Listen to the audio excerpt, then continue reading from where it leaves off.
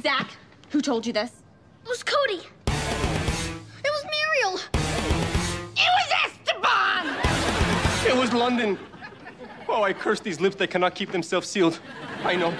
I will hold them together to keep from spreading rumors again. Where is she? In her room.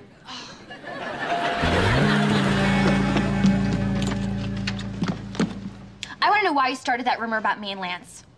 What rumor? That Lance and I are getting married, moving to a vineyard in Vegas, and becoming blackjack dealers? Congratulations! You're gonna be a blackjack dealer! London, I am not going to be a blackjack dealer, and I am not getting married. Oh, good. You're much too young. Oh. London. Why did you tell Esteban that Lance and I are back together? Because I saw you lip locking in the lounge. Oh, he was teaching me CPR. Is that the same as peeling the grape? It's mouth to mouth. So it is the same.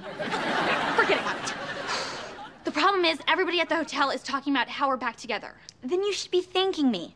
Maddie, having people talk about you is a good thing. No, it's not. Gossip hurts. That's why I wouldn't do it. How would you feel if people were spreading rumors about you? Hey, every time I'm in the paper, my social life just gets better and better. Yeah? Well, my social life is going down the tubes because Chuck heard your lie and dumped me. Oh, honey. I heard a rumor he was gonna dump you anyway. My emails, even when I use the cute little smiley face. See, this is what I meant by rumors hurting people. Even though in this case, the person may not have even known they were starting it. And they're probably really, really, really sorry. Not as really, really, really sorry as they'll be when they get fired. Mosby said he had a lead. Esteban, I know you know who gossiped about London. Why do you say that? Because you were seen skipping down the hallway singing, I know who it is, I know who it is, I know who it is. Oh, I will not rat out a fellow employee. Spill it, or I'll have you transferred to the... Mr. Mosby, you can't fire Chuck. He didn't talk to the reporter. I did. Maddie, why would you do such a thing? I'm surprised at you. Yeah, I thought you never gossiped. Well, I didn't do it on purpose. I didn't even know that woman was a reporter.